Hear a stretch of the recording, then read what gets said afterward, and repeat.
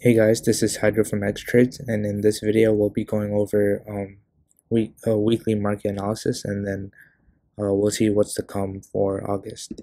So as usual, we'll start off with indices, so QQQ and SPY. Start off with QQQ, go to the weekly chart. So last week was pretty bad, right? We broke that 370 support level, and that was a level that was very important. It was a key resistance level here, and we finally broke out three consolidation weeks, and that was perfectly normal action. And then we sliced through that 370 level last week.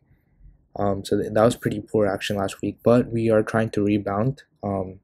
This is Monday of the next week, and we are already trying to rebound, so that is a good sign. But how we close on this week will matter a lot. So if we can close above that 370 level, that would be a very good sign. If we close below, then it could mean that we could potentially see a bigger pullback.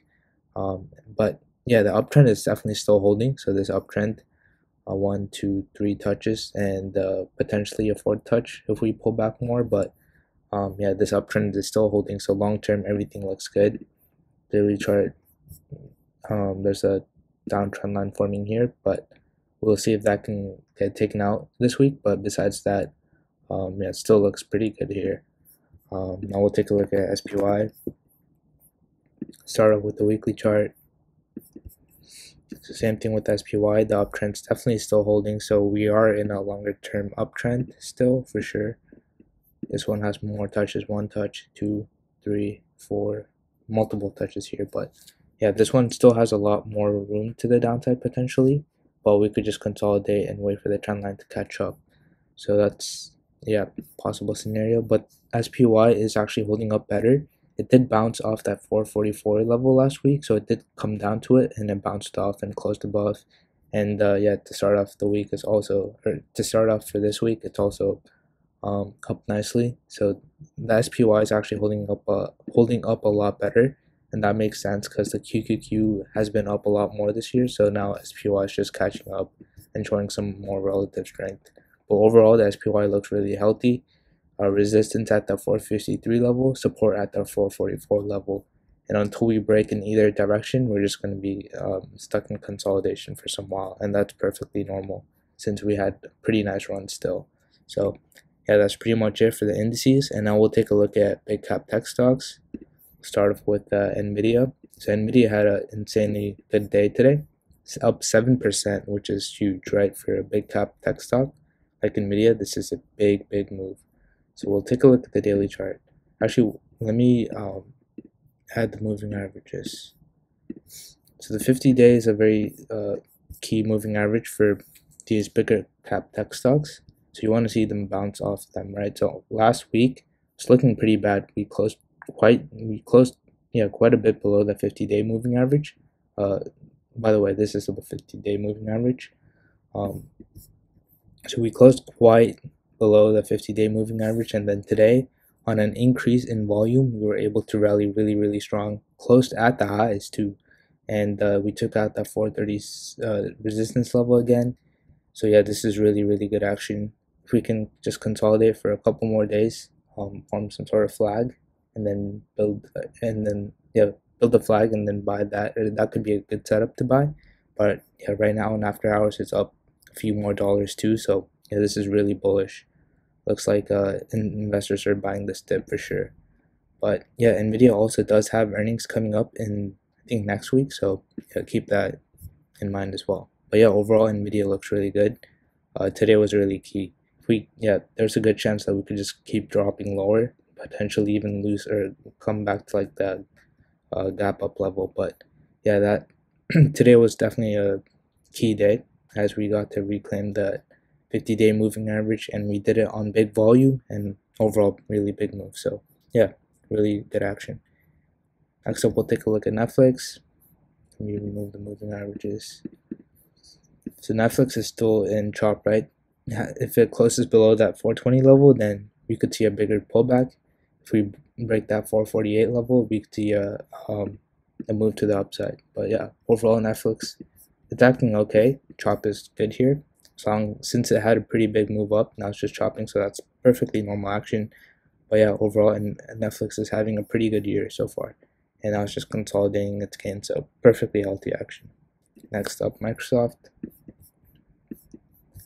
So Microsoft lost that 324 level last week, which is pretty bearish, and it's been having some pretty big distribution volume the last couple weeks. So that's not a good sign. But if we retake that 325 level, 324, 325 level, that could be a good sign for this. Or if we can do that by the end of this week, that'd be a good sign.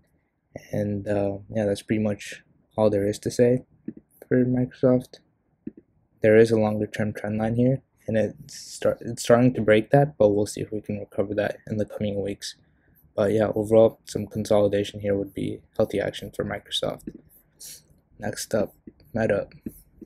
So Meta had a very steep uptrend, and it broke that. But let me take a look at a longer term trend line. So yeah, it's holding up the longer term trend line. So this is still perfectly healthy action. Meta is actually holding up really well. Didn't give back too much, and it's actually forming a nice flag here if you look at it. So it's actually really good action. The 305 is a resistance level, and we did close above that today. So yeah, we'll see how it closes the week. But overall, some more weeks of consolidation, tighten up a little bit more, and then make a big move in either direction. But yeah, Meta overall looks really good. Tesla. So Tesla actually, let's look at the daily chart. Tesla actually gapped down pretty low today. There it opened at 235, and it actually filled this gap, so that's very good. It filled that gap and then bounced and closed near it closed near its high of days, so that's really good action. One sec. So there is a short-term trend line here forming.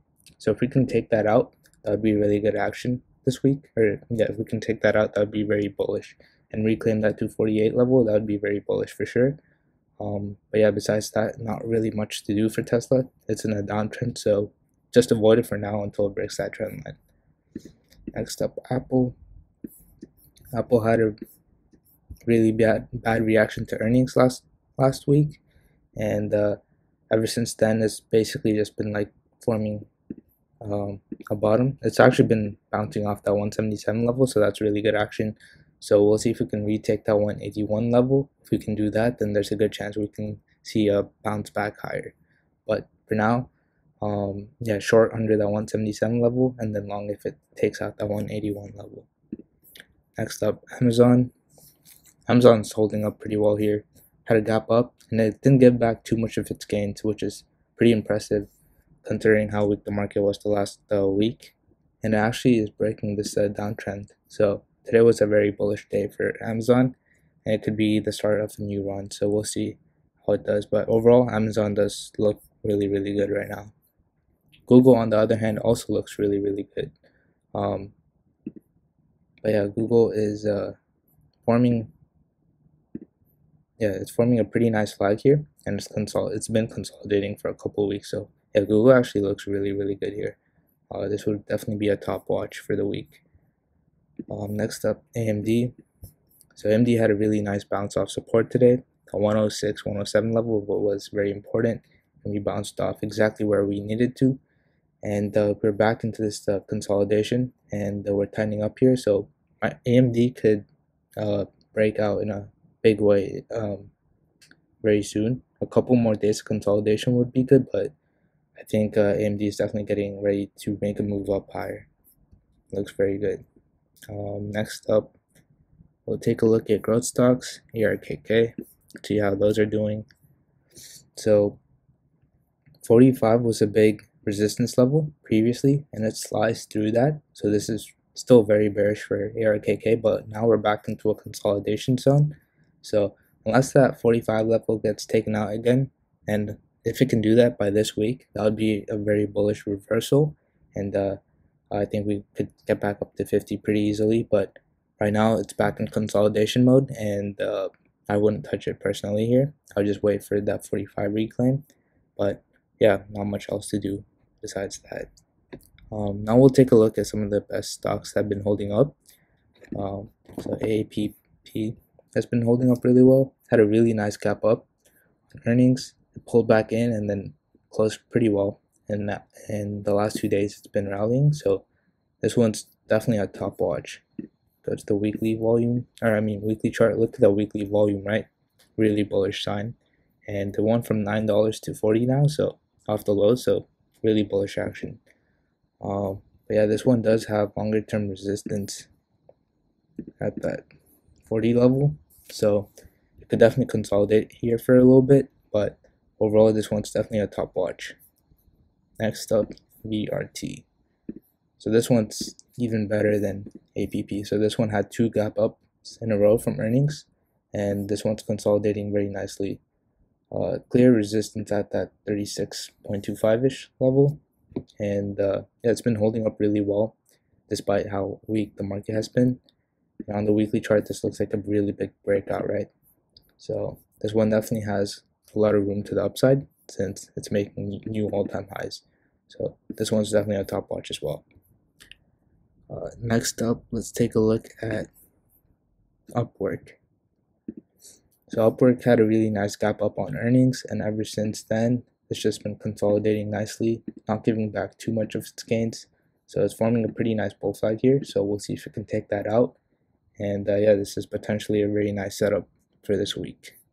But yeah, a few more days consolidation, tighten up, and then potentially break out. Next up, we'll take a look at LKNCY. So this is a China name. This one's been holding up really well, and it's forming a really nice flag pattern here. So keeping that on watch. Go to the weekly chart. It's a really nice stage 1 breakout here. Let me remove this one.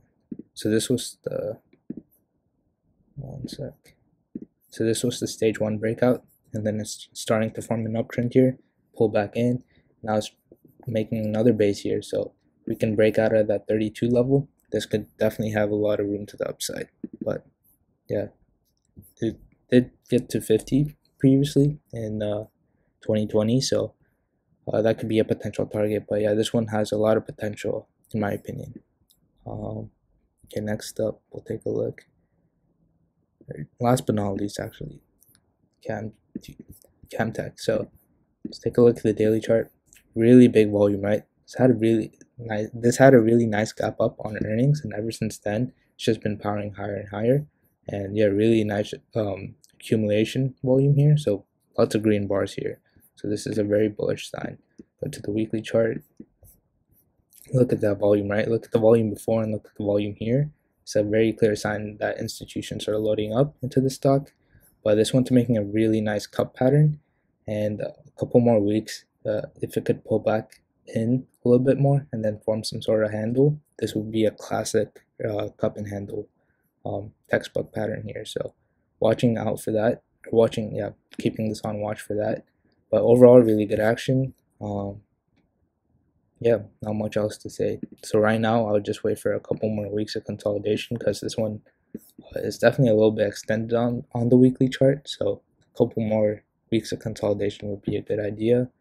But there's a good chance that it could just break out and take off immediately. But you want the best risk reward setup. So even if it does break out here, I probably won't take it. I want that good risk reward setup. So some consolidation, find the low risk entry. That's what I want. But yeah, that's pretty much it for this week. Thank you guys for tuning in.